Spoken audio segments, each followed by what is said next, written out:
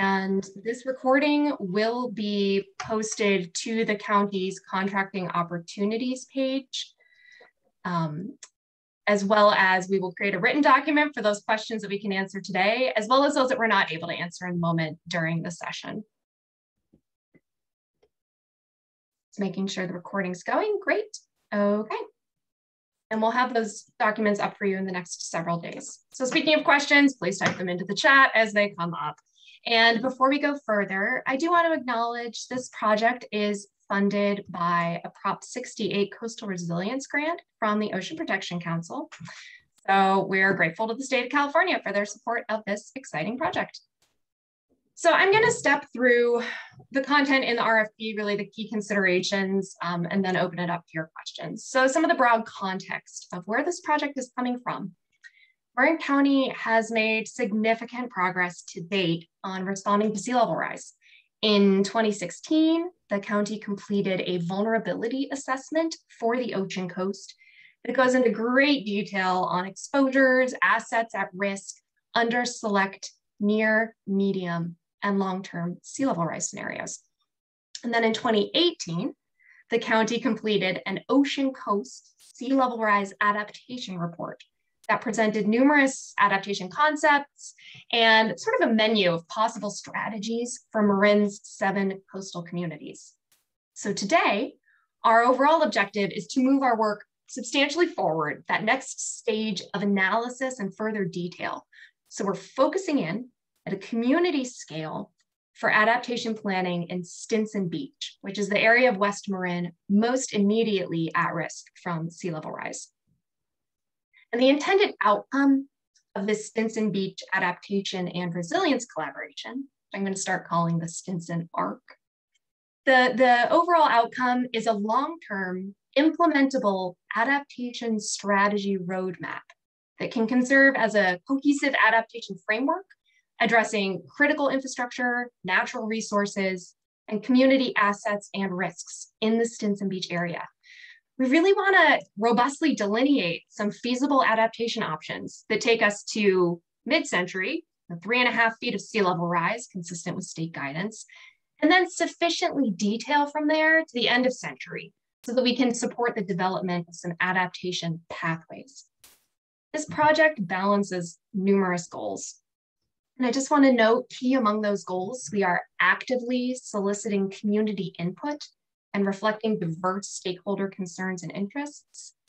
It's a goal to ensure resilience of the beach itself and equitable public access to Stinson's coastal resources into the future. It is a goal to position stakeholders to continue engaging with adaptation efforts in Stinson Beach after this planning process is complete. And it's a goal to document some actionable lessons learned on future adaptation planning, because we're going to be doing this in West Marin and beyond. So under this request for proposals, CDA is seeking to analyze more specific adaptation strategies and place them in pathways that detail the near and medium term adaptation solutions while identifying sequencing and decision points for the foreseeable future. Potential strategies may include nature-based options, structural adaptations, and long-term realignment of infrastructure and structures. We also really need to develop and apply evaluation criteria that assess feasibility, technical efficacy, environmental impact, social equity, and economic factors, both for the individual adaptation strategies and those adaptation pathways. I promise that was my longest slide. So the adaptation planning process, it must focus around community concerns as well as community values and visions for what a resilient future looks like. But when we talk about the community, it's really broad. This includes Stinson residents and landowners, local businesses, historically excluded and underserved community members, others in Marin and beyond who recreate at Stinson, non-governmental organizations, and other interested parties. And I put this slide up to show that sustained engagement of that diverse community of stakeholders is going to require much more than just the 6 public meetings called out in task 2 of the RFP. So while the consultants and what we're talking about today with this RFP are going to play a critical role in delivering public meetings, I'm showing here in one of the boxes. I want folks to be aware that there are other components that actively invite substantive community input into the adaptation planning process. So it's CDA's goal to empower community to understand the possibilities and limitations of different adaptation strategies and to document potential pros and cons and different stakeholder interests and concerns across adaptation options. So to the study area of this process, there are no prescribed spatial boundaries to the Stinson Beach Arc planning process. This map is to provide some context. The purple outline shows the study's real focus around the community of Stinson Beach, the developed areas, the sand spit development. That blue outline delineates a broader planning area because we're considering the whole ecological context of Bolinas Lagoon, the upslope watersheds that affect the planning area, and those boundaries include all the way up to the Bolinas Ridge. We've also included Highway 1, the Shoreline Highway, which is a critical route in and out of Stinson Beach. There's a really broad planning area to consider here and may require integration at different levels during the adaptation planning and engineering process. Also to note, planning activities in Stinson Beach are really layered. So this large blue circle shows the different county planning efforts that are underway and how the Stinson Beach Arc relates closely to these and quite closely to issues under the local coastal plan. All these different county planning efforts that are mentioned in the RFP are going to inform and be part of what gets integrated and carried through the Stinson Beach Arc process. On top of that, we've got county planning and policy efforts. There's also numerous adaptation planning projects and strategies that are in various stages of development for assets within Stinson. And key ones I've shown here in these green ovals. They're led by numerous federal, state, local landowners and asset managers in the Stinson Beach, Bolinas Lagoon area. So CDA, our agency, has done significant work developing relationships with these asset managers and compiling data and resources on their efforts to date. And as the project manager, I'll be working very closely with the selected firm to integrate this complicated context into the Stinson Beach Arc project. And that's what's noted in task 1.2 of the RF. This is a graphic about our project team structure. I recognize it's pretty different than the usual approach where we'd have a consultant leading a team of subs. This did evolve because, as I showed in our community engagement graphic, we have many sort of active fronts needed to carry this process. And some pieces, such as some beach visitation studies and process design, needed to happen on the earlier end before we got this core adaptation planning and environmental engineering component underway.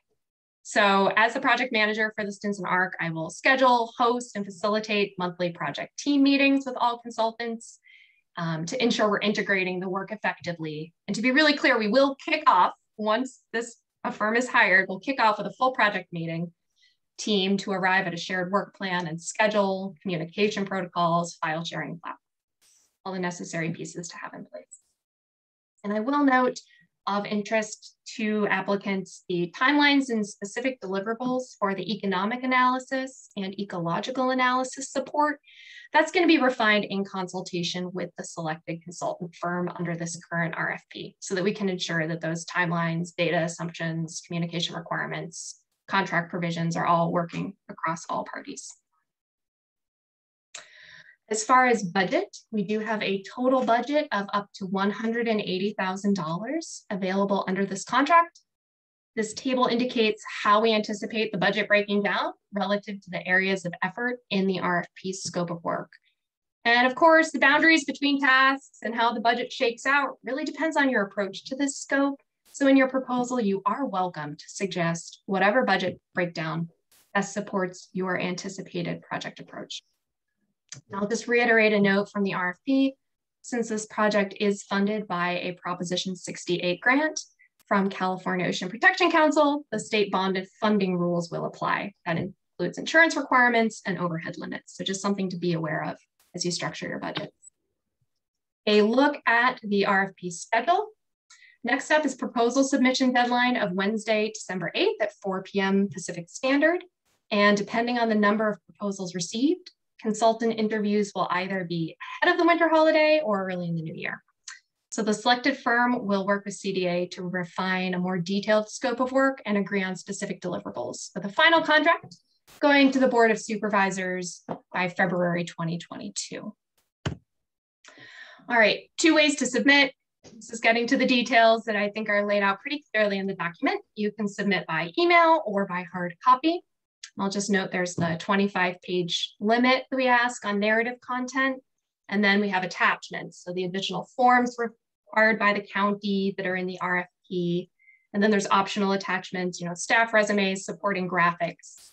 That all falls outside of the 25-page limit. So hopefully gives you space to describe what your really cool approach is to this work.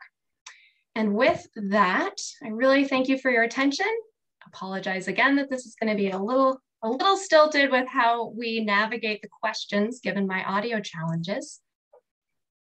I think a way I'm going to propose we do this, I see folks have been answering questions already. We have some questions coming into the chat. I think what we're going to do, just so I can tell when Jack is talking, Jack, yeah, let's use the raised hand. So I will first give something a pass. I'll send it to Jack. And Jack, maybe when you're done speaking, put up the hand so that I know you've finished talking. A little less off. All right, so great. So I'm going to start here with what's in the chat, and then those of you who submitted questions ahead of time by email, we will get to those. All right. Will the presentation be available after the meeting? Yes, it will be posted on the Marin County Contracting Opportunities webpage where the RFP is currently posted.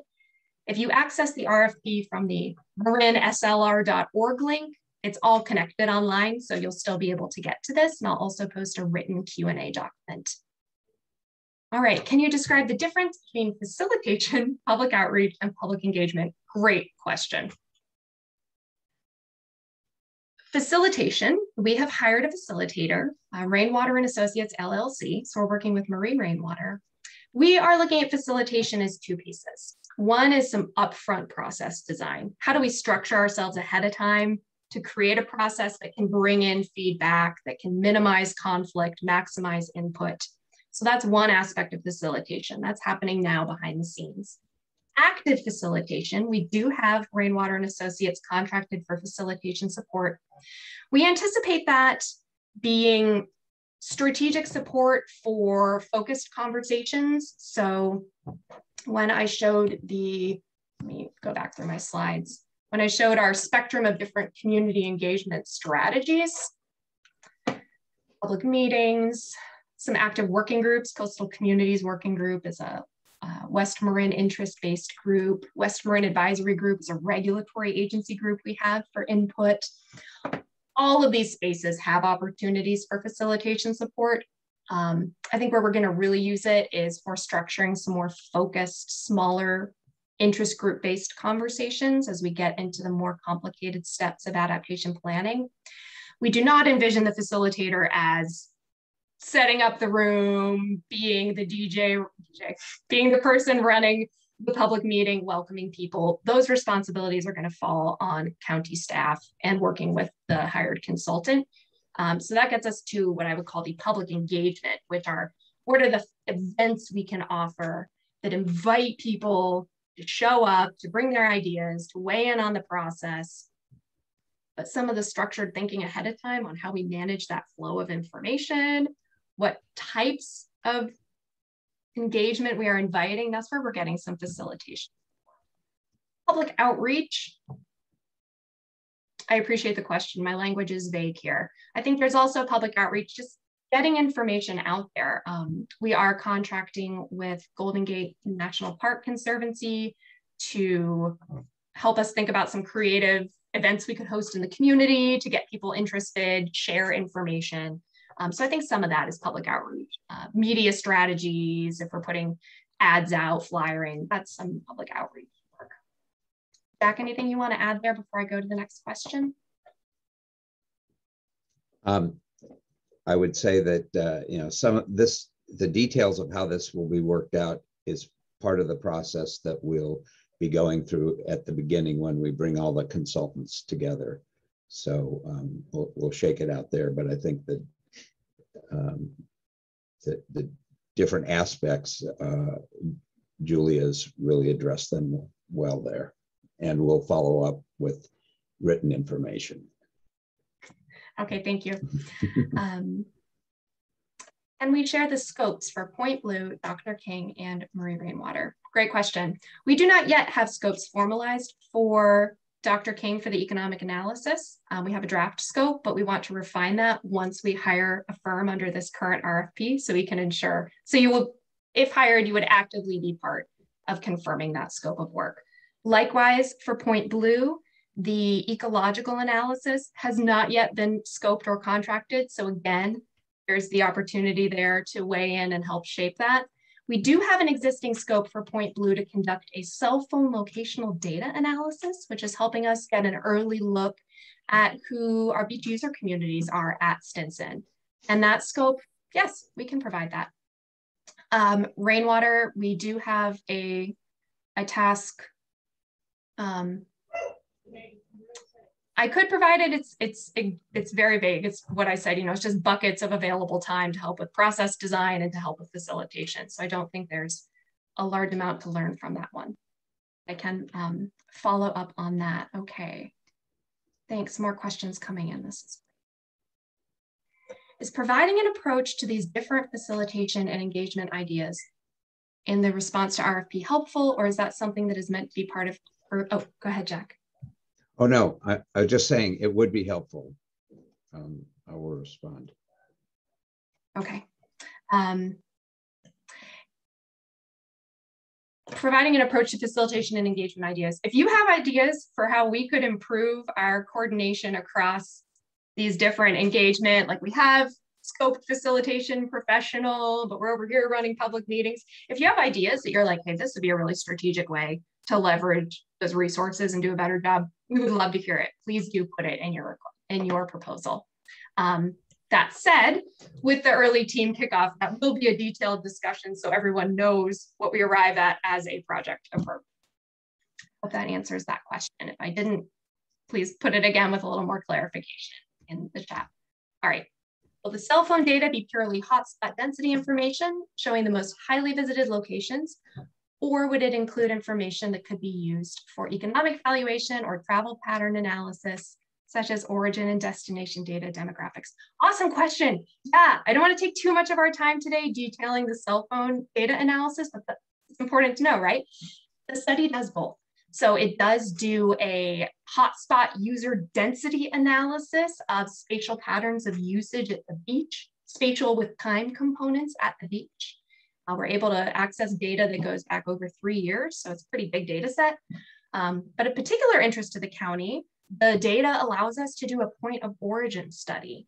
So we're able to see where beach users are coming from. And that lets us actually get the granularity of understanding down to the census block level. So pretty good. And we really need to know that as soon as we can so we can start shaping our community engagement approaches and really get out there communicating and trying to engage beach users who are not, as easily identifiable as a resident or a business owner at Stinson. So that first piece, the point of origin data, that analysis has begun, and we expect some preliminary results early in 2022. And we're going to wrap it out by about April of 2022. And then we'll get into the hotspot user beach visit patterns further through 2022 with the whole thing wrapped up by the fall. So that should be able to provide some good content over to the adaptation planning team as they're thinking about strategies and location beach assets. All right, great. I am going to now shift myself over to, feel free to keep using the chat, please, but I'm going to shift myself to the questions that were received by email. I just ended my screen share. So we did have a question about our vast array of consultants and how we integrate everything together. I hope I clarified that. To reiterate, we will start with a kickoff meeting across all of the county's consultants for this project to clarify roles, timelines, where scopes overlap, Communications are so critical to this, that we have a unified message that we are bringing to the public across all these fronts and shared language. So that's really going to be an upfront piece of getting all of our consultants on the same page. We had a question: how does the county see tangible progress being made toward a complex and challenging goal? Oh yeah, I'll put the questions in the chat. Let me do that right now. So thanks for that suggestion, whoever said that. There's the one question I just spoke to about how do we coordinate this vast array of consultants. The next question that I am going to address: how does the county see tangible progress being made toward a complex and challenging goal with substantial public involvement in a 3-year time frame? Yeah, and I like this phrase Jack says, it's gonna be a trick, right? We have a lot to do, but we do have a sense of what we mean by tangible progress. I think it's really, threefold things, and then I'll turn it over to Jack. I see it as tangible progress is our process supports informed and sustained engagement of a diversity of Stinson Beach stakeholders in an adaptation planning process over 3 years. So we've gotten people, we've developed a shared level of knowledge, and they're still at the table and engaging and feeling involved and heard 3 years in. And I think that's a pretty big goal, and that'd be big progress. A second thing, tangible progress would be a clear, documentable, quantitative and qualitative understanding of how specific adaptation strategies might perform over time for the specific coastal hazard conditions at Stinson Beach. So starting today, we have a lot of good data. We've got a vulnerability analysis that identified the assets at risk, looked at some sea level rise scenarios. We had adaptation planning that broadly spoke to some county values, areas of opportunity, possible policy and project levers. But tangible progress would be starting to dial that down really specific to the Stinson Beach context. And then the third point to me, that tangible progress, is having demonstrated experience of working with adaptation pathways planning for coastal hazards in Marin County. I think that is going to be a real point of progress for us, thinking more about what our decision timelines are and our trigger points for adaptation. That's where we have some growth that's going to be really valuable. So Jack, over to you on tangible progress. I think the main thing that we're trying to achieve is let people know what's coming down the pike at them. So there's a common understanding among the entire community within and without the area of Stinson Beach. And then take that and let them know about what the possibilities are for dealing with that situation that's coming at them, and what those alternatives are, so that people can make informed choices about what they want to do going forward. That's my feeling, and certainly we'd love to hear your take on that issue. So. All right, next question. I'm sure Jack just clarified everything beautiful, and I can't wait to hear it in the recording. So, what level of engineering detail is expected? Will conceptual models be the expectation, or more detailed plan sets? So we are very aware this is a limited budget for what we are asking, and conceptual designs would be the level that we would expect to result from this planning process. That said, if there's more detailed engineering data or detail available, thinking about that big universe of projects I showed, there are some things where we do have some more information that could be incorporated in and reflected. Then that would work well. So maybe things don't all achieve the same level of detail in the resulting adaptation strategies roadmap, but we do recognize our budget limits, and that puts us in the realm of conceptual designs. All right, I'm gonna finish this. Oh, great, thank you. I see a question just came in. Will any previously developed site-specific models be made available? Yes. So what the county has in its current purview from prior studies would be able to be used. I think there's something to this question I'm not quite getting the nugget of, so Dave, feel free to clarify at me, but we did do significant work with Cosmos sea level rise scenarios out of the USGS data. So we'll have access to that prior work that was done that identified vulnerable assets. We'll be refining some of the selected sea level rise scenarios for this next phase of adaptation planning, but there will be access to that prior work.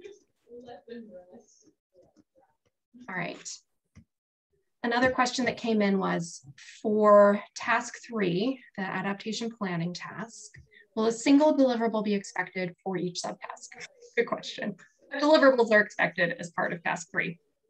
So CDA is flexible on what deliverables happen where within task 3. What is critical is that the consultant's approach provides some interim work products that allow us to go have constructive public dialogue and solicit input into the adaptation planning process. So we need some things that we're able to take to the public that they can react against and respond to. But we are not prescribing that at each step there's a completely unique deliverable being handed. That is part of what we are asking in the applications, that you clarify, you know, this would be an opportunity for a type of deliverable here, and maybe at this step you can fold these things together and move it forward. Some things that do spring to mind to me when I say possible interim deliverables: compelling, accessible visuals and communication when we get to evaluation criteria that lay out what they are. You know, maybe that's a matrix people can understand to see all the different things, considerations that we're weighing, and be able to respond to that. Graphics that convey adaptation pathways, we're going to need help communicating that. I think it's a pretty complicated concept for folks who are new to the idea. So some interim deliverables that help us carry those conversations and solicit public input are going to be really important. Jack, anything you want to add there? I would say that cost criteria too, basically estimates of how much different adaptation approaches might cost in terms of upfront cost and operation and maintenance of those items.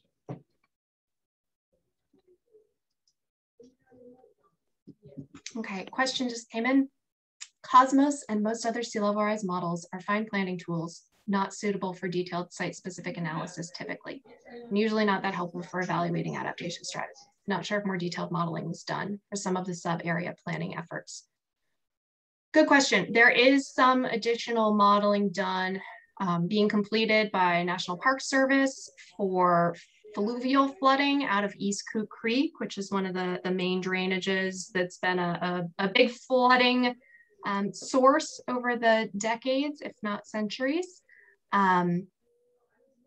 Maybe Jack can speak to this further than me, but I will say, I think what Cosmos does get us, and recognize there are definitely limitations on that modeling, but it's enough to say, septics are going here, and this road is experiencing significant depth and duration of flooding impacts by this juncture. So agreed, not enough to carry like a detailed high level of engineering design, but since we're going for conceptual design, I'm hopeful that it's helping us arrive at the right level there. And I'll turn it over to Jack. Yeah, I agree that we're not trying to design projects whose next step will be implementation or the building of the projects.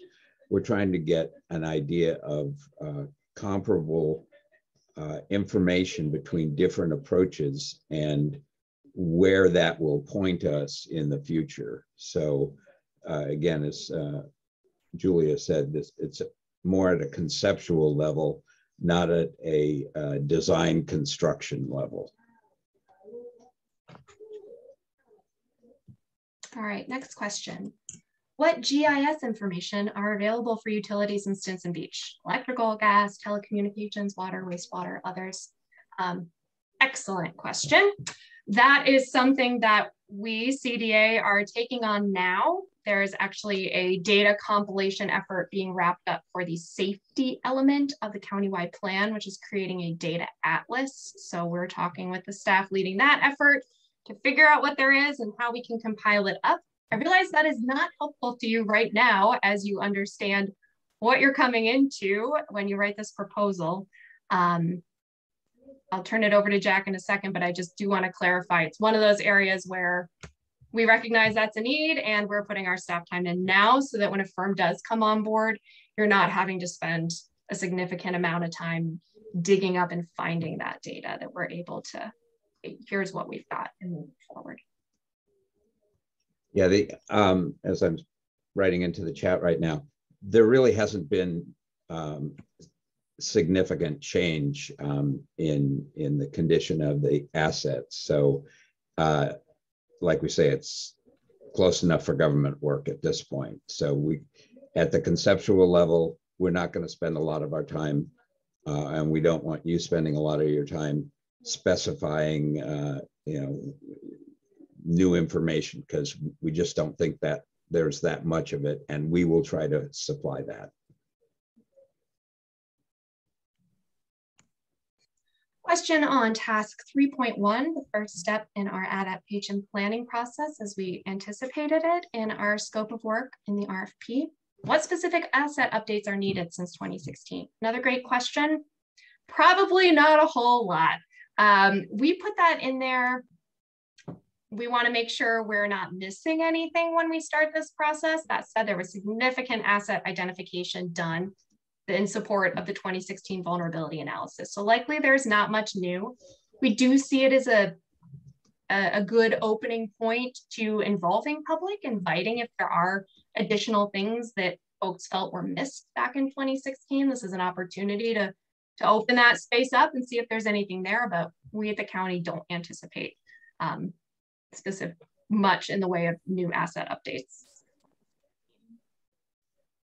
And there's one more question received by email. I'm going to put it in. I'm not sure if I spoke to it yet, so it's probably worth reiterating.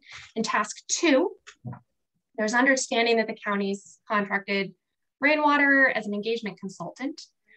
The facilitation text from the RFP describing the proposer's responsibilities in addition to the engagement consultant. All right, so the RFP said the consultant, who we're looking for under this RFP, shall lead on developing creative engagement activities and tools for soliciting input during public meetings and ongoing stakeholder engagement, developing and delivering technical presentations, clearly documenting public input, and providing meeting notes.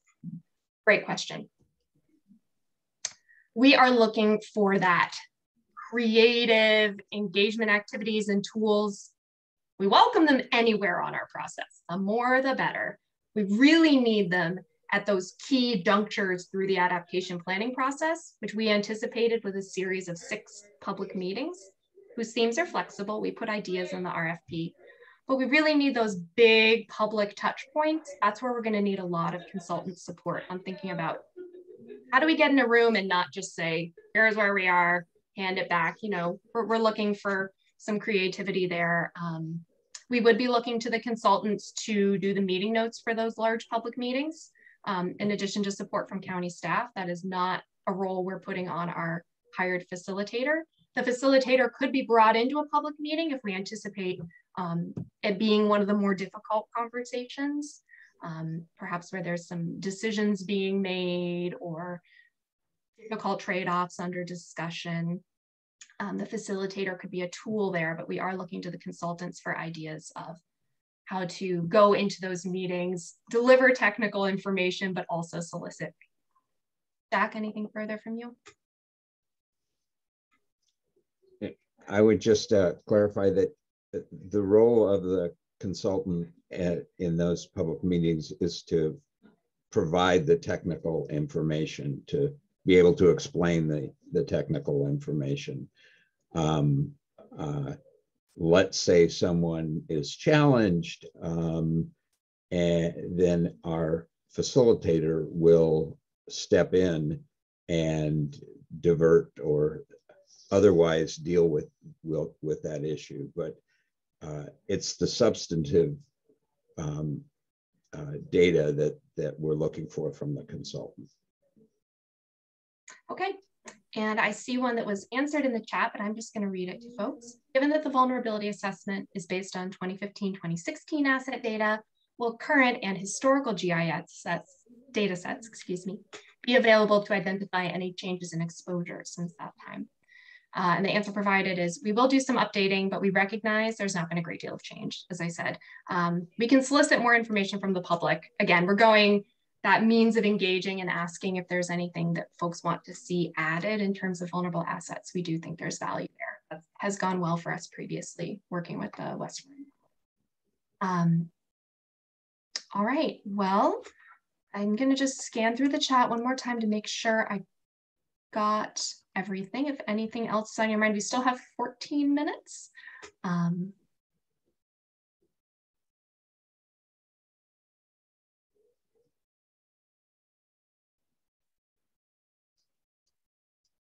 All right. All right, it's looking to me like we got the questions. Again, I really want to thank everyone for taking the time, for participating in the most Kafka-esque Q&A. Really appreciate your interest. We're very excited. We do welcome the creative, bring your ideas, your approach. We recognize that we're really excited to be leading this effort. We know we have a lot to learn as well. So we're excited to see your submittals. And thank you so much for joining today. So I'm going to stop this recording, and I'll turn it over to Jack to close this out, and then I will stop the recording. So again, thanks for joining, and over to you, Jack. Thank you for sticking with us through this rather difficult arrangement. We're going to figure out what's going on. I think there's a problem at the county, throughout the county, but again, if we said that we're not going to take any questions after this, but considering what we have here, we'll take questions to the end of the week and share those with everyone else. And I'll let Julia know that because she didn't hear me. So thanks again, and have a great day. Bye-bye. Thank you, everyone.